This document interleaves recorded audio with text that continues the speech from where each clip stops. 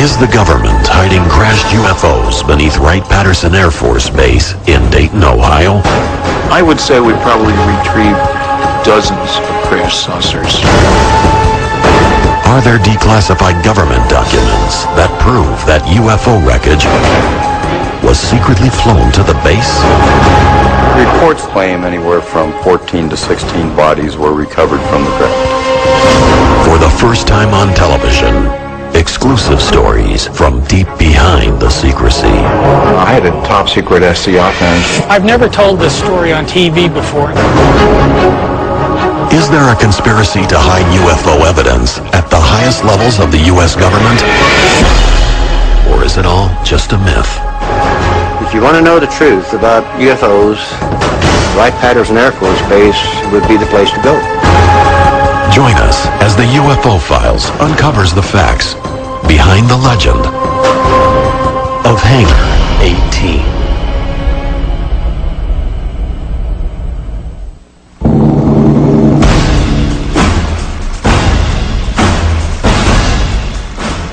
July 1947. Roswell, New Mexico. Wreckage of an unknown craft litters a field measuring almost a mile long and hundreds of yards wide. The U.S. Army sends trucks filled with soldiers to the location. Their mission, to secure and retrieve everything from the crash site. The military initially calls the craft a flying disc in a press release. The Army quickly recants the UFO story, and a press conference is scheduled in which the media is told that the wreckage is nothing more than a weather balloon. But according to many UFO researchers, at the same time that the press is distracted with supposedly fake debris, the actual Roswell wreckage and possibly other retrieved items are taken under military control. They are surreptitiously flown almost 1,500 miles away to a military base in Dayton, Ohio, named Wright Field. According to UFO legend, its precise destination is a hangar on the base, Hangar 18. We know that stuff got shipped to Wright because of the testimony of the people who were involved in the shipments on both ends. A declassified FBI document dated July 8, 1947, the same week as the Roswell crash, also provides ties to Wright Field. The object found resembles a high-altitude weather balloon with a radar reflector. But that telephonic conversation between their office and Wright Field had not borne out this belief. Disc and balloon being transported to Wright Field by special plane for examination. Soon after the Roswell debris arrives, the class of 1947 from the military's elite airman training facility, the prestigious Air War College, is flown to Wright Field to investigate. One of the officers on scene is a battle-tested hero of World War II, a fighter pilot whose reputation earns him the nickname Black Mac. But nothing would prepare Marion Magruder and his classmates for what they would witness at Wright Field. It would change their lives forever. He saw metal that was very pliable, that you could wrinkle up in your hands, and then it would go right back into shape, and it was very light, and yet you couldn't tear it apart. He saw parts of wreckage of what were extraterrestrial craft. He saw bodies, and he also saw a living being. He said that it was childlike, very thin with an oversized head and long arms with 4 digits.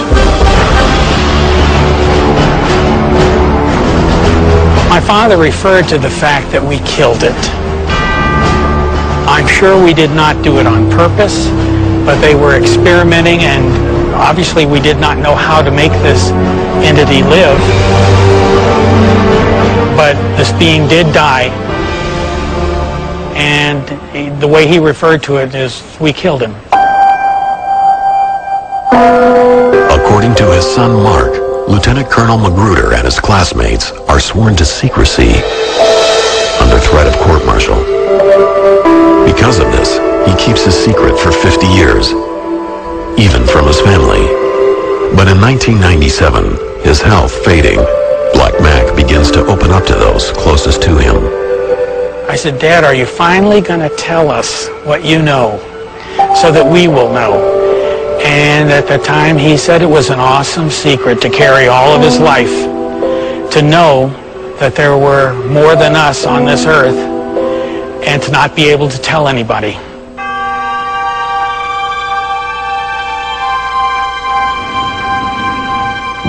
I've never told this story on TV before, and it's difficult to do it now because I want my father's legacy to be as honorable as his life was, and it's very important to me that you know that I'm telling you the truth as he absolutely knew it to be.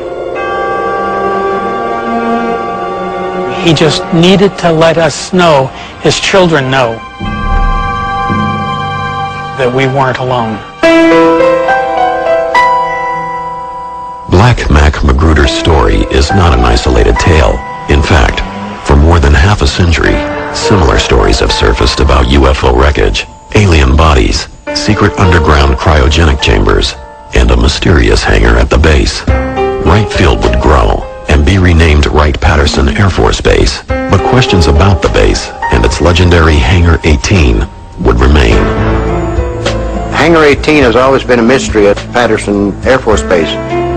If you want to know the truth about UFOs, about the craft, the debris, probably the records, Wright-Patterson Air Force Base, in my estimation, would be the place to go. If these claims are true, Wright-Patterson Air Force Base, one of the largest and most important in America's military, could be ground zero for recovered UFO material. All the information I have from all my sources says it was shipped here, and the people who actually worked at Wright-Patterson, who actually wore a uniform here, said it was here. Wreckage, entire pieces of the craft and whole sections of the craft, bodies were brought in. In fact, bodies were brought in on a regular basis from a number of different crashes from Roswell on. Not only was debris from many UFO crashes allegedly shipped to the base, but from the late 1940s until the end of the 1960s, all reports regarding UFOs were conducted at Wright-Patterson for the military's official UFO investigation, Project Blue Book. Wright-Patterson evolved into one of the most talked about bases in UFO lore. However, the Air Force's description of the base is much different. Really what makes Wright-Patterson unique is we are, by and large, focused on tomorrow. What is tomorrow's Air Force going to look like? What kind of airplanes will we fly? What kind of weapons will be on those aircraft? What kind of technology will be in the cockpit? We have the Air Force Research Laboratory here. We buy all of the aircraft in the United States Air Force through the offices that are here. We are responsible for all of the flight tests, all of the science and technology. We're also responsible for all of the major intelligence that's done for air and space. Some of the research that goes on in technology may be classified because we're trying to protect the technology that we develop to make sure that we provide our soldiers and our airmen the best advantage.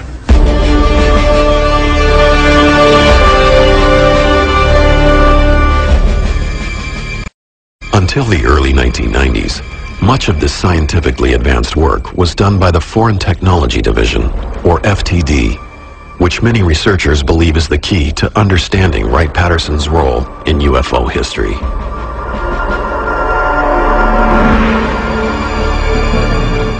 The Foreign Technology Division was the Air Force unit that was responsible for scientific and technical intelligence as it applied to the air and space and missile capability of mainly the Soviet Union. They were there to prevent technological surprise. They were the experts in the bad guys' equipment. Wright-Patterson has a history of duplicating Russian equipment, German equipment, and reverse engineering it. Why would they not do the same thing with extraterrestrial technology? And so there's no question in my mind that's exactly what we're doing. Coming up, a second major UFO recovery and a second secret trip to Hangar 18. He saw two bodies through the porthole slumped over.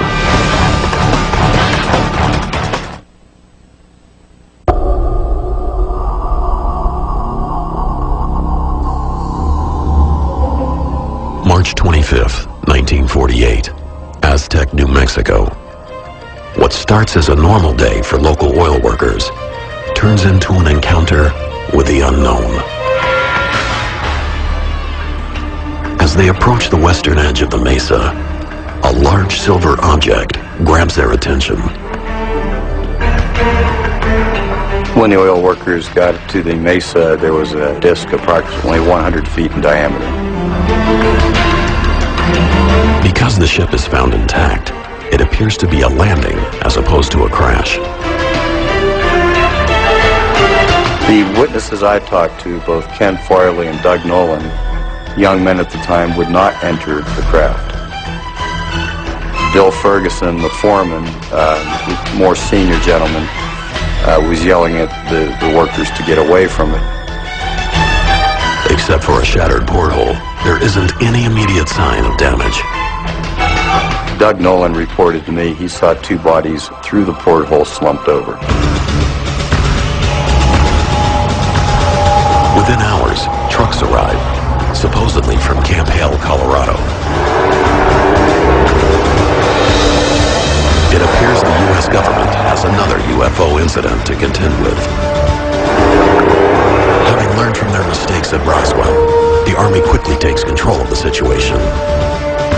Roswell 9 months earlier had been sort of botched by putting it on the front page of many newspapers around the country. I think the military had really fine-tuned their skills on going in and retrieving a down-flying disc or UFO. The secrecy started immediately upon the military's arrival at the crash site. They separated the locals and reminded them of their patriotic duty for the United States and swore them to secrecy. 58 years ago, you were told to shut up for national security. You did it because you respected and trusted the government. The military wanted that craft immediately, and they would do whatever it took to get it out of there.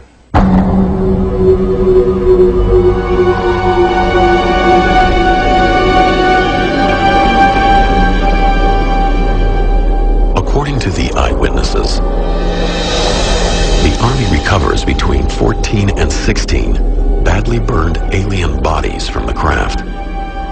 The recovery team reportedly brings both the ship and the alien corpses to a local safe house, away from the media. Take it to the nearest military base where you can control access to it. And then you arrange to ship it to an appropriate place, depending on what you want done. But again, Wright-Patterson would be the eventual repository. Because of the number of alien bodies at Aztec, it is considered one of the most significant UFO retrievals to date. But UFO researchers say there are many other cases tied to Wright Field. October 1947, Paradise Valley, Arizona.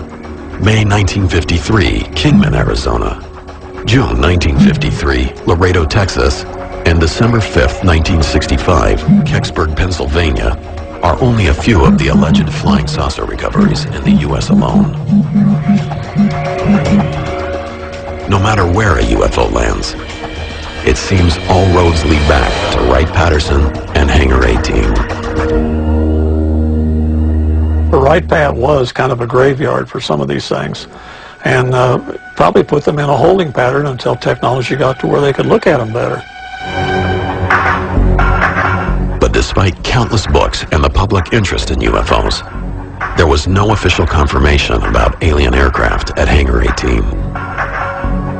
Eventually, attention shifted away from Wright-Patterson.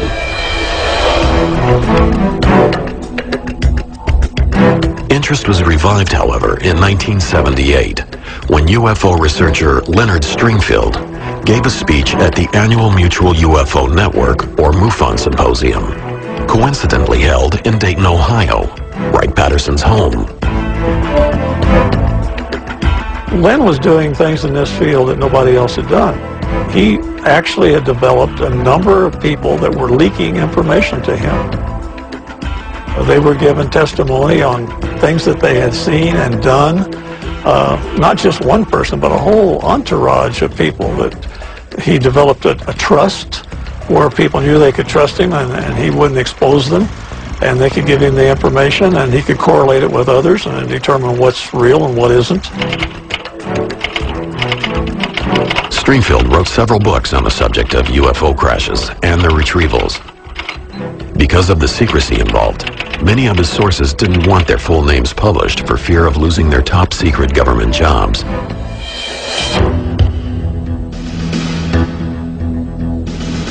Among the stories of wreckage being stored at Hangar 18 at Wright-Patterson was a tale about a Navy pilot identified only as PJ, who, along with several others, accidentally entered a restricted hangar.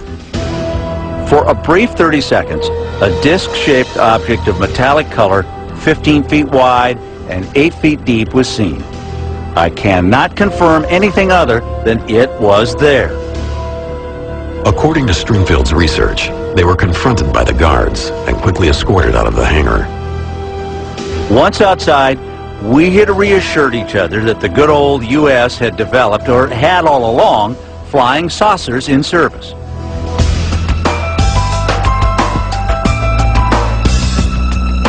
As these stories started surfacing, other witnesses came forward.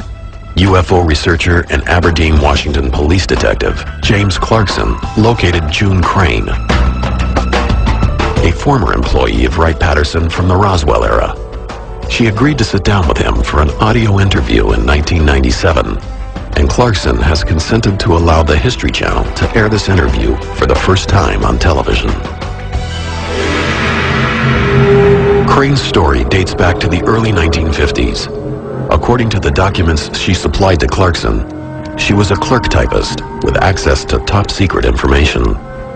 One afternoon, a lieutenant surprised her with a piece of unusual metal. He threw it on my desk, and he says, "June, you're a good wrecker. Tear that thing apart. Break that up." And I took it, and I bent it, and I twisted it, and laid it back down, and it got right back to the same shape. So it's fairly thick, but it doesn't weigh anything. But it had no weight at all. It was like a feather. I said, "Well, what is it?" And he says, "A piece of a spaceship." He said, "I just came back from New Mexico, and I brought it with me."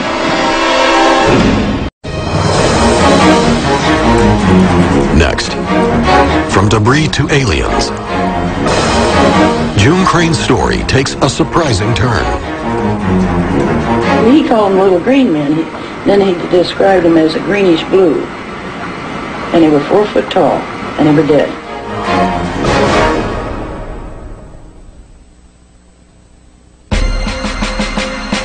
It is the early 1950s. Wright-Patterson Air Force Base is at the center of America's high-tech war effort and the Air Force's most sophisticated technology. It is also home to the government's crash retrieval program, which these declassified documents describe as designed to capture for study non-U.S. space objects or objects of unknown origin. It was codenamed Project Moondust.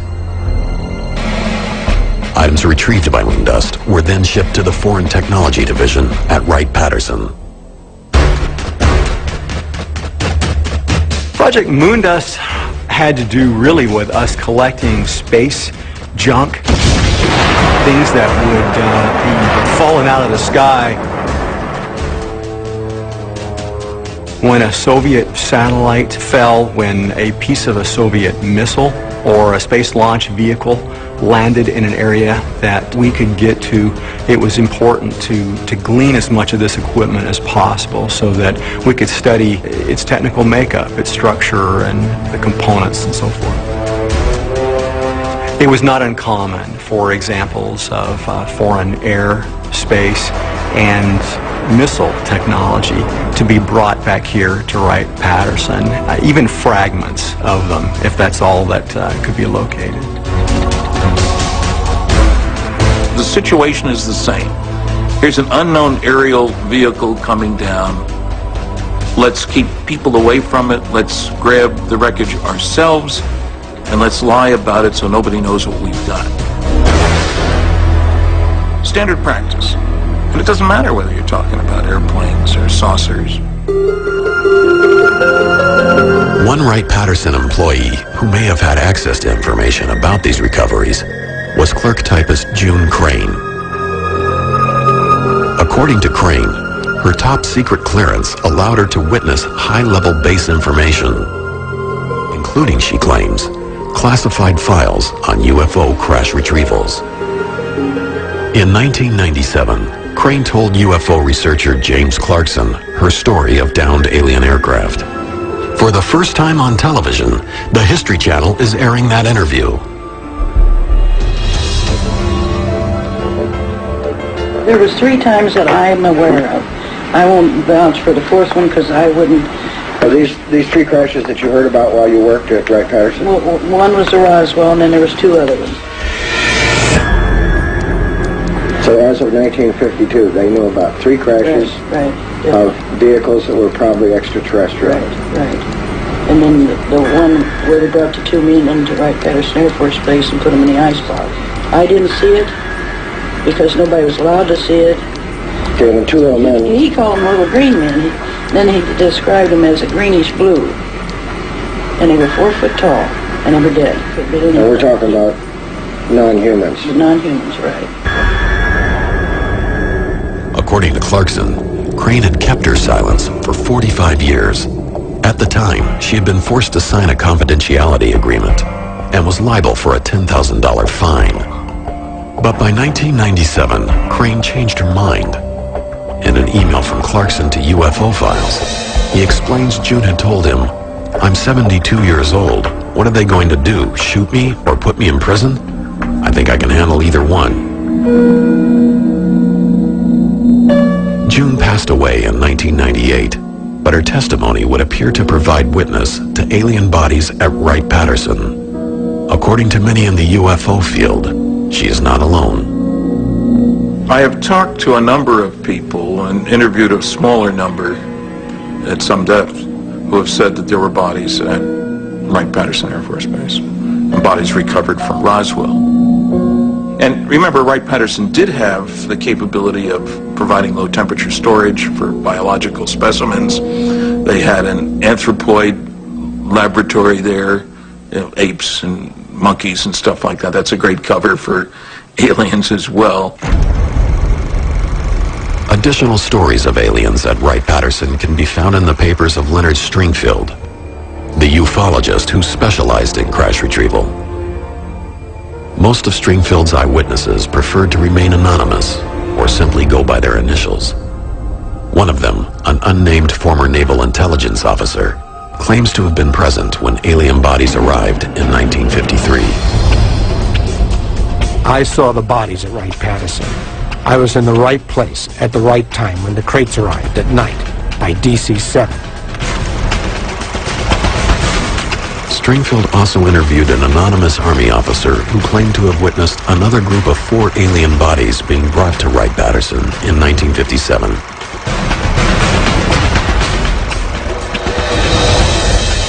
According to the general, the 4 bodies, approximately 5 feet in height, were sent to Wright-Patterson Air Force Base, where he had seen them in a deep freeze morgue, kept at approximately 120 degrees below zero for preservation.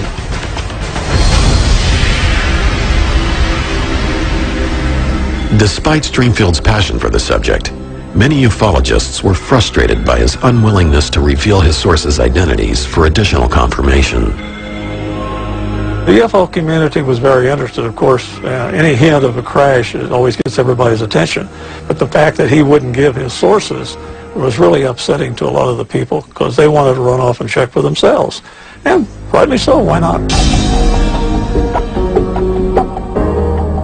I've tried to tell people he should be given credit for speaking out, for collecting, But let's not take anything he said as gospel, because we need verification and validation, and very rarely did Len have that. But not all of the witnesses requested to remain anonymous. Respected UFO investigator Ted Phillips told Stringfield he'd been given access to several top-secret photos that showed details of some of the alien bodies supposedly stored at Wright-Patterson.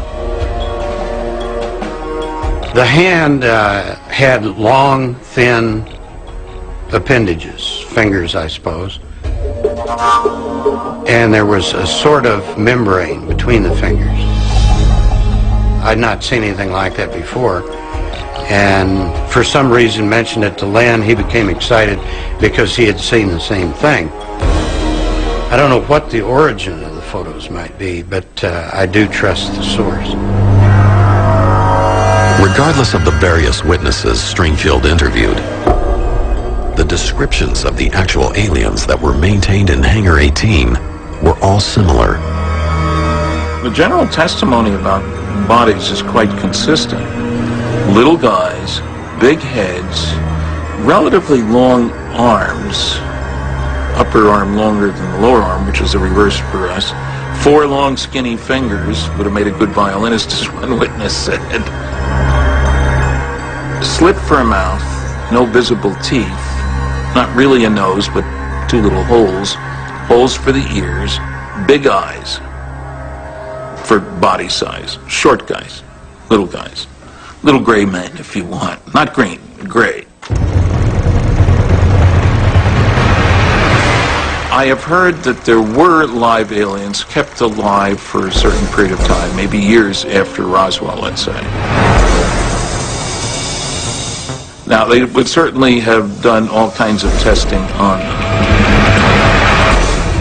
If you hit a body of an occupant of a crash-flying disc, you would definitely autopsy it and try to figure out how its physiology was different than that of humans, how its DNA was different than that of humans. In some pretty advanced investigations, I'm sure.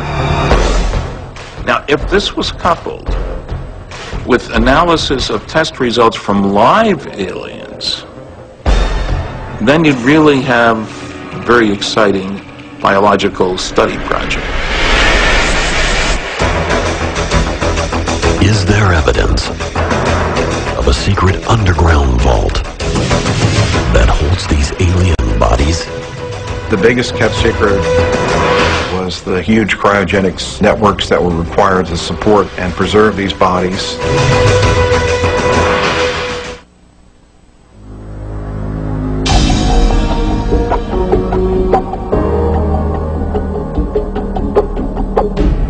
Wright-Patterson Air Force Base is a vast military complex. Officially, it employs 22,000 men and women and is the home of the 88th Air Base Wing, the National Air and Space Intelligence Center, and the Air Force Materiel Command. But since the alleged UFO crash at Roswell, New Mexico in 1947, there have been rumors linking the base to the storage and study of UFO crash remnants, and even alien bodies. The military says none of this is true, but those who've studied it say Wright-Patterson is large enough and secure enough to hold a multitude of secrets.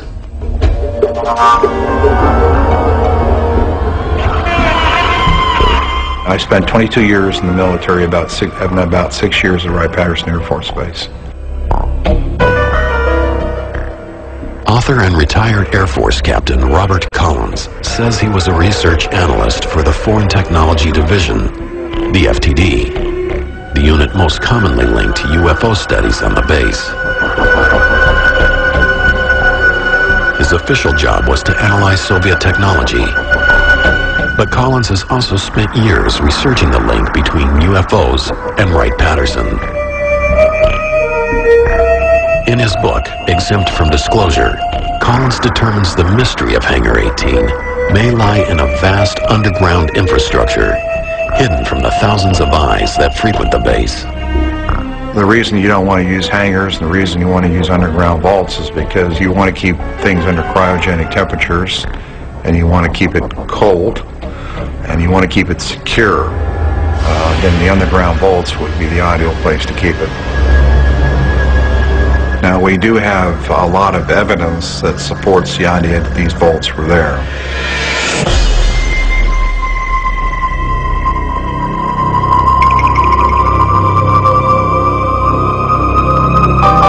This underground structure was enormous, and huge, long tunnel areas that connected these vaults. There are about 4 vaults that are about 100 by 100 feet. We found out that these things exist. The question is, what was in them? I'm convinced that the stuff that was recovered from Roswell and other crashes was put in these vaults. UFO researchers have long heard reports of such a network underneath the base. But Collins' work may provide a more specific view of those tunnels, one that helps construct a diagram of what may exist at the base. According to his research, there is a Building 18 complex instead of a Hangar 18. The structure he found that fit the description is the neighboring building, number 23. Collins claims it was previously known as Hangar 23. Now, the way I understand it, that back in the early 50s, sometime, perhaps between 51 and 53, a craft was brought in here.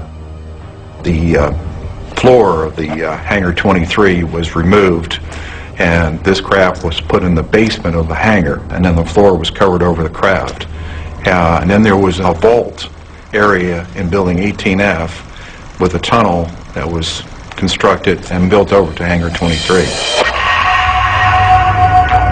While it is possible that Building 23 was the legendary Hangar 18, most researchers have continued to focus on the importance of the underground tunnels.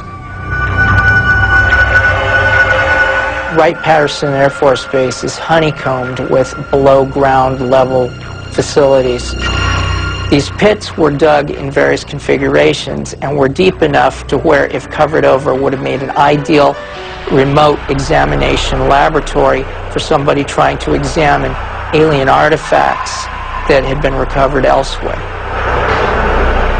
By interviewing various Air Force personnel who were supposedly granted access to the top-secret underground vault, Collins felt he was able to confirm many of the rumors.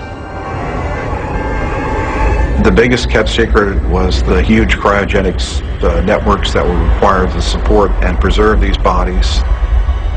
And I understand it was quite extensive. There were huge cryogenic storage tubes that these so-called 3'4" or 3'6" aliens were kept in these canisters under cryogenic temperatures. What actually lies beneath Wright-Patterson may be impossible to confirm. The Air Force Base operates under the highest security, keeping access to the base and these vaults secret from almost everyone, even their own. The secrecy goes all the way to the top. It's a question of absolutely the highest level of classification that exists in the United States government as far as I know. A formerly classified memo from mid-July 1947 points to FBI Director J. Edgar Hoover showing immense interest in a retrieved craft and his frustration about being kept out of the loop. We must insist on full access to disc recovery.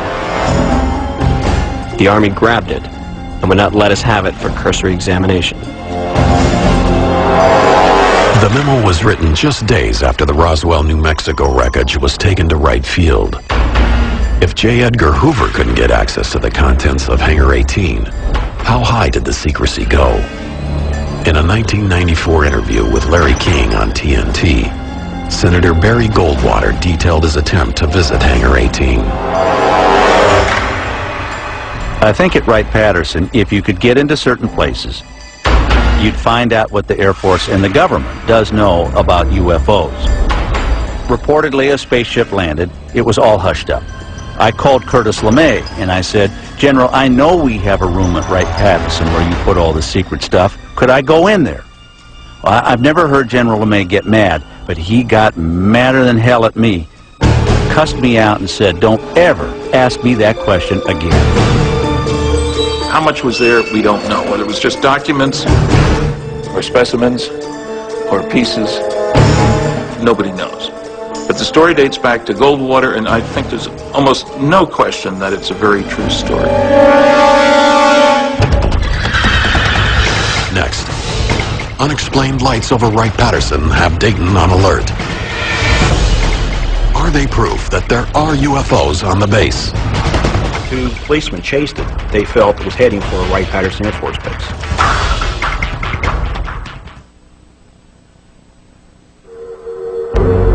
They are schematics, once classified as secret. Designs of a craft that appears to be a flying saucer. Various unconfirmed stories have emerged of disc-shaped vehicles being developed at Wright-Patterson Air Force Base. But these declassified government documents from 1955 revealed that the Air Technical Intelligence Center at Wright-Patterson had in fact begun work on a disc-shaped craft named Project Silverbug. It was a circular aircraft about 35 feet in diameter, had a crew of one pilot, and was capable of a vertical takeoff at about 2,000 miles an hour.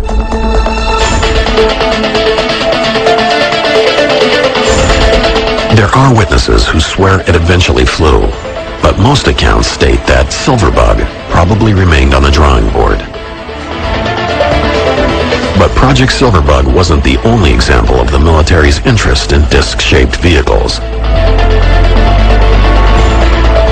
11 years later, a former pilot who was walking through the hangars at Wright-Patterson during a reunion of his squadron, the Flying Tigers, says he accidentally saw a similarly designed aircraft. Mr. Warren Botts, who had an inquisitive mind at the time, was going through these different hangar bays. When he got to hangar number 4, Bay E, he went through the doorway there. There was an armed guard at the facility who did not see him in the beginning. He started approaching the port main landing gear to investigate it, and that's where the guard stopped him, questioned his authority, and told him he was not supposed to be in there. But he did see a very large monster, his words, of an aircraft that was 116 feet in diameter, at least 12 feet off the hangar floor. Although the name of that specific project has never been disclosed, the U.S. military was apparently interested in a craft that could have looked like this. With Wright-Patterson's history of reverse engineering foreign technology, is it possible that some of the military's advances were gained from retrieved UFOs? I think we've made a great deal of effort to learn bits and pieces based on both the recovered wreckage and the instrument data from tracking UFOs. I don't think we've yet learned how to duplicate that technology overall, that is to build something that could fly the way saucers or motherships do. If you're giving Christopher Columbus an unlimited budget in 1493 and a nuclear submarine and say, "Chris is your reward, here's this great nuclear submarine and an unlimited budget, I need 2 more of these." Could he have built one? Not a chance. Summer 1980. Mysterious lights fill the night skies above Wright-Patterson Air Force Base. Newspapers and countless eyewitnesses report the aircraft was unlike anything they'd ever seen. The main reports we saw was the object was moving up and down, was brightly lit, it hovered for long periods of time, and some people said it seemed to disappear over Wright-Patterson Air Force Base. But the biggest thing that gave us what we felt was the conclusive evidence that was something from Wright Field was when the 2 Middletown policemen chased it. They chased it for a long ways towards Dayton, Ohio, and then lost it in an area where they felt it was heading for Wright-Patterson Air Force Base. Wilhelm, a retired Army Master Sergeant and UFO investigator, suspected the military may have been secretly testing the newly developed Harrier jet on the base. The British-designed craft combines the vertical abilities of a helicopter and the forward thrust of a conventional jet. After releasing his findings to the media, Wilhelm was quickly contacted by the military. I got a phone call from a major from Wright-Patterson Air Force Base, and he asked me a lot of questions, and at the very end, he did say, "I cannot make any comments, Mr. Wilhelm, but all I can say is you've done your homework."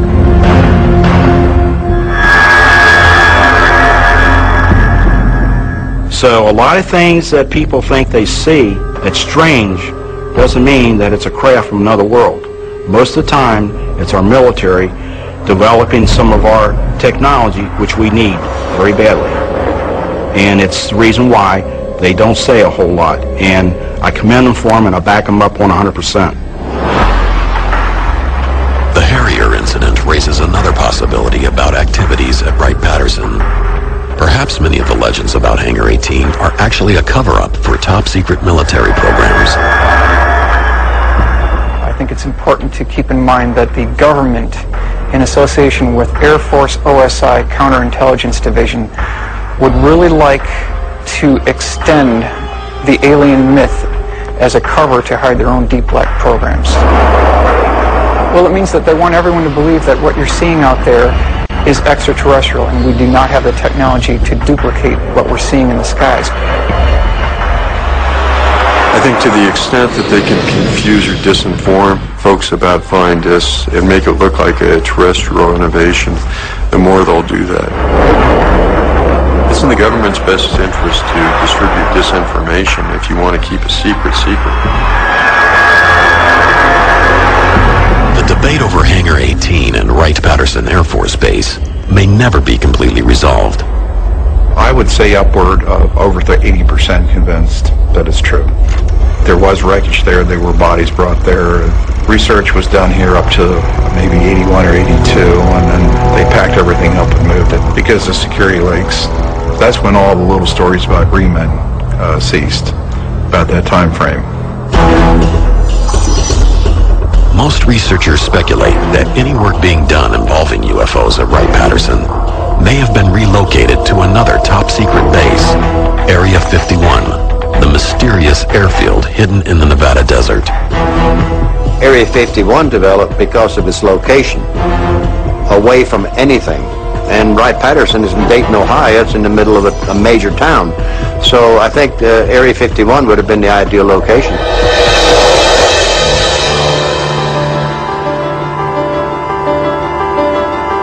Officially, the government won't confirm that any actual UFO wreckage exists at all.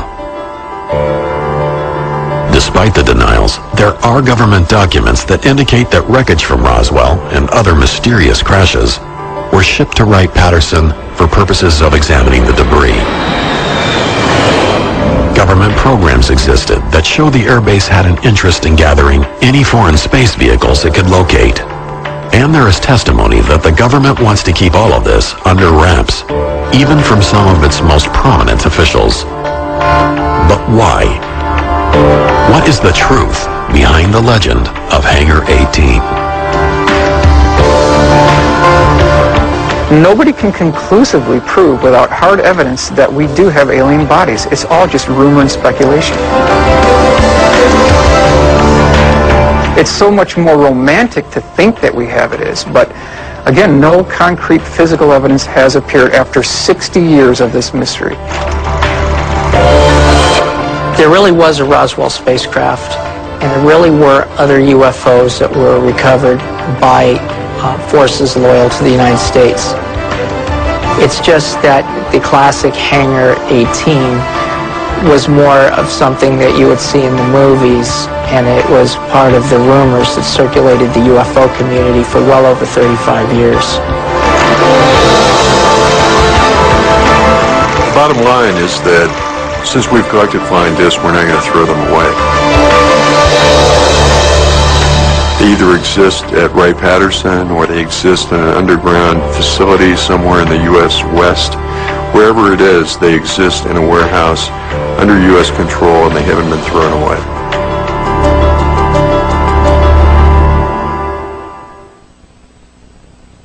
They dominated the Mediterranean thanks to a harbor so advanced it could dock over 200 battleships and a navy so deadly it could batter its enemy with a single blow. What the Carthaginians do is make this sea-going battering ram huge. Engineering an Empire, Carthage, next only on the History Channel.